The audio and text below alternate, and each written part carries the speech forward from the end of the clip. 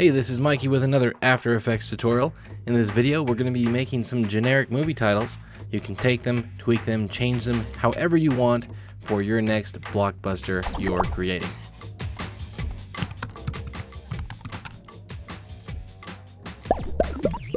Now in this video, we're going to go over a bunch of little tips and tricks that I've discovered as I've been analyzing and creating some movie titles. And this isn't a particular movie at all, it's just kind of a generic one. A lot of movie titles kind of follow the same format of how they work in the trailers, where they just boom and they announce the title of the film. And so this is kind of following lots of the same techniques and lots of the same things that most of them do. So Command N or Control N will give you the composition settings. Let's call this movie title 1920 by 1080. It's set at 8 seconds long. Now to start off, I'm going to start with a background. And so if I hit Command or Control Y on the keyboard, it brings up my solid settings, and I can create a new black solid. And I want it to be black. Click OK. BG for background. And let's create this background. And then I'm going to duplicate that because I want to. And actually, this one I need to have it a different color. So if I hit Command Shift Y, it'll bring back those solid settings. And let's turn that one white. Now I'm going to search for an effect. It's under Simulation, CC Starburst. I'm going to drop that onto the white one. And that's not quite what I want. So let's go in and let's take the grid spacing down. And then the size, let's say down to about 50. Let's try 60. I just want a hint of stars. And then the speed is what I really need to change. It's set at 1, but I need to go 0.01. Maybe bring the size up a little bit. And the scatter out so there's less of them. Let's try 0.02. That's a better speed. Just a hint of the stars moving. And this is going to be the main background. So I'm going to go take these two, pre-compose it. So that's Command Shift C or Control Shift C if you're on Windows. Let's call this star background. Hit OK. So that's kind of how we're going to be starting off. Now let's bring in our text. So just grab my text tool and let's give it a name. Let's call this one Cinema Spice, because. And let's increase that up. And let's do some things that, you see in lots of movie titles. So I'm going to come in and I'm going to take the inside letters and I'm going to make them smaller. And then I'm going to bring them up. So over in the character palette, there's this has an A and then a little fraction kind of a thing. That changes where vertically your letters are at. So I'm going to bring them up so it matches the top, and I'm going to have to come in here and bring in a ruler, and I was just zooming in, and it looks pretty good. I might have to just move it a tiny bit. Okay. So then I'm going to take this and let's maybe scale it up a little bit. I'm going to duplicate that, bring it down, just highlight everything, and let's type in the movie. And let's kind of center things out. Make sure they're centered. Okay. So there is our main titles, Cinema Spice, the movie. So I'm going to take both of these. I'm going to pre-compose it. Let's call this title. Next, I need to take this and I'm going to duplicate it. So duplicate the top title. Let's give it a new name. Let's call this Edges. Let's go ahead and hide the other title. And then I'm going to go to the color correction, give it a tint, and I just want to tint the whole thing black. Then I'm going to look for an effect. So I'm going over into the effects and presets and searching. This one is called Light Sweep. Drop it right on the edges, and you can start to see it showing up again. And then I'm going to take this light sweep direction, bring that to 0, the width all the way wide, take the sweep intensity down to 0, and the edge thickness to about 2. And I can bring the edge intensity up, maybe make it a little bit wider so it covers the whole thing. And this is just to create kind of edges to your titles. Little top edges, like if the light hits it, it's going to hit these edges first. And then since it's on black, what I want to do is I'm going to change this mode from normal to screen. And you're not going to see much yet, but you can see that star showing through. Basically, I want this just to be the white edges. Now I'm going to take this edges and I'm going to parent it to the title. So then any movement or position changes to the title, the edges will follow with it. And that's what I want to do now is I'm going to come into the scale. I'm going to keyframe the scale, and I'm going to scale this up. Not a whole lot. Now, next I need to take this main title and I'm going to turn it 3D. And the reason why we want it 3D is because I'm going to add a light. So if we go to Layer, New, Light, just make it a spotlight. Because it's 3D, the light now affects the text. So what I want to do is I'm going to move this light over to the right, up, and then take the Z position, bring it closer to the text. Point of interest. I might have to move it out a little bit. There we go. I just want it to sweep right across the front of the text. So if I highlight the light layer, hit AA, it'll bring up my light options. Let's bring the cone angle in, increase the cone feather, and then if I hit R, it'll bring in my orientation and rotation options, and you can see, I want to bring it out a little bit. You can see I can rotate this in.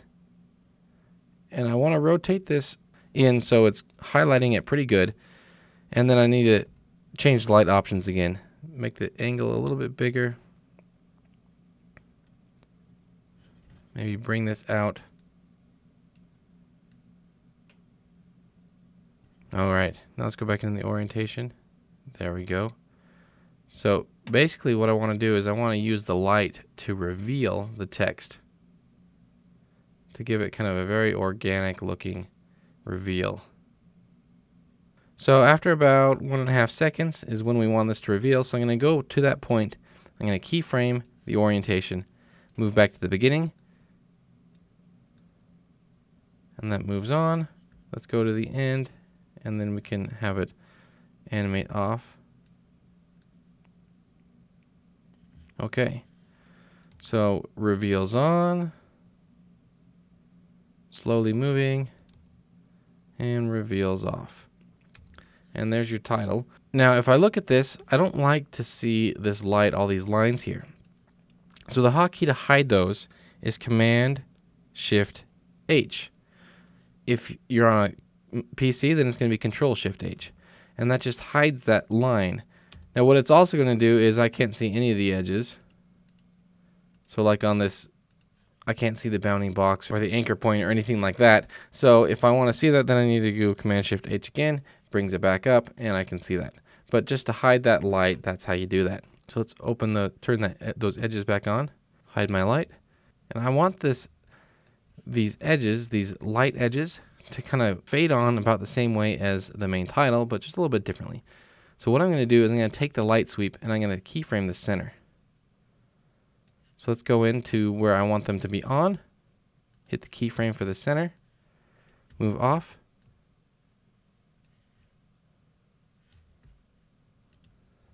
and if I hit U on the keyboard, it'll show me the keyframes I've created. So I'm just adjusting the keyframes so the light comes on, and then it kind of fills in the rest of the way. I want it to show these little edges a little bit first. I like that. Now then here at the end, I'm going to keyframe the same thing. The center, add a keyframe, but this time I'm going to move it off towards the right.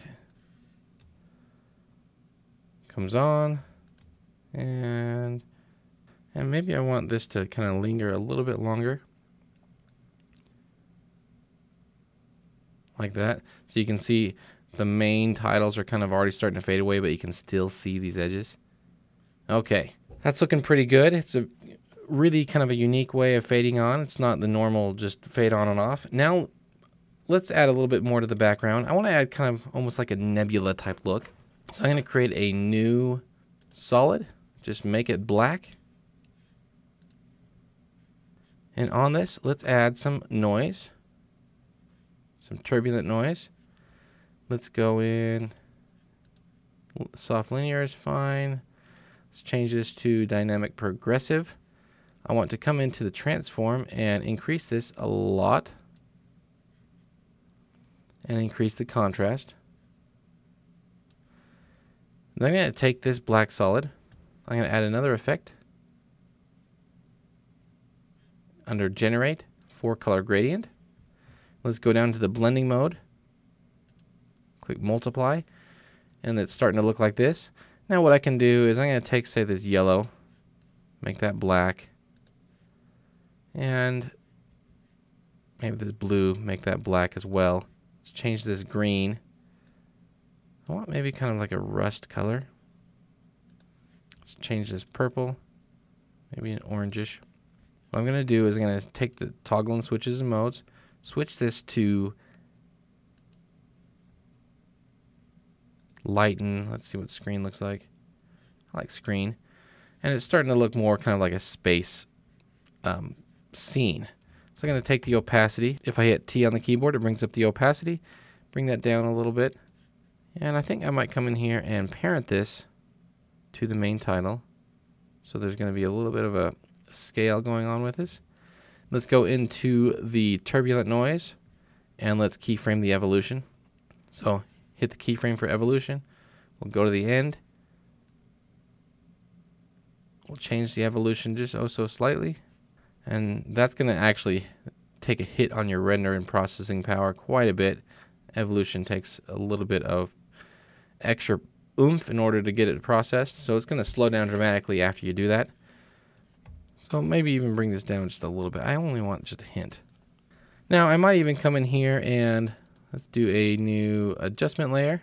Let's take my circle mask, my ellipse tool, double click. It'll create a mask on that adjustment layer. So if we go to effect, color correction, and exposure, I'm just creating a quick vignette. I'm going to bring down the exposure, hit F on the keyboard, invert it, and feather it.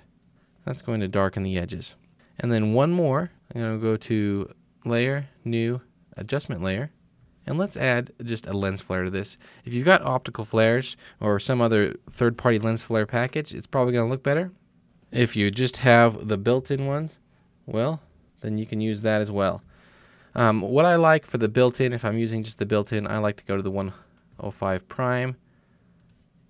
I'm going to move it off to the side just to get a hint of kind of a light going on. And we can bring down that blend a little bit. Let's take a look at this fully rendered out.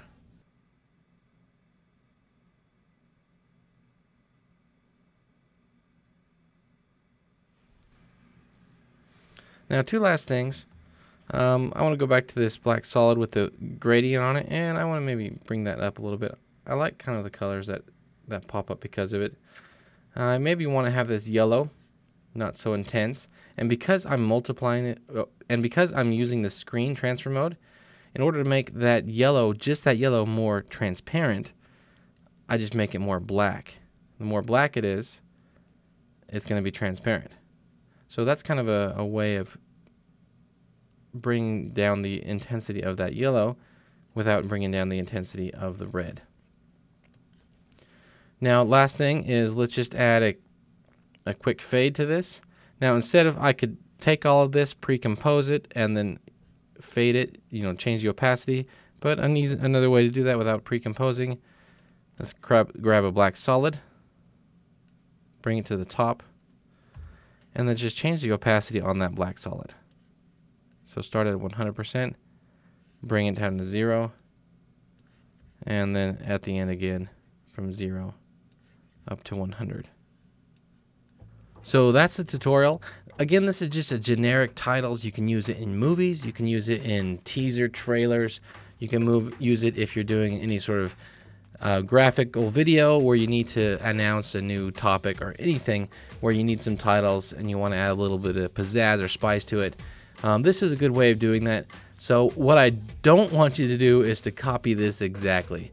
Just take the things you've learned and change it up a bit. Use different fonts.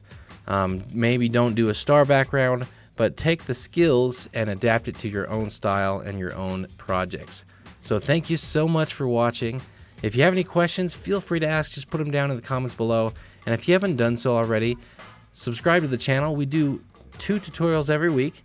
Every Wednesday is quick tips, and on Fridays are longer tutorials like this one, and we have a lot of fun. So I hope you subscribe and enjoy hearing from you.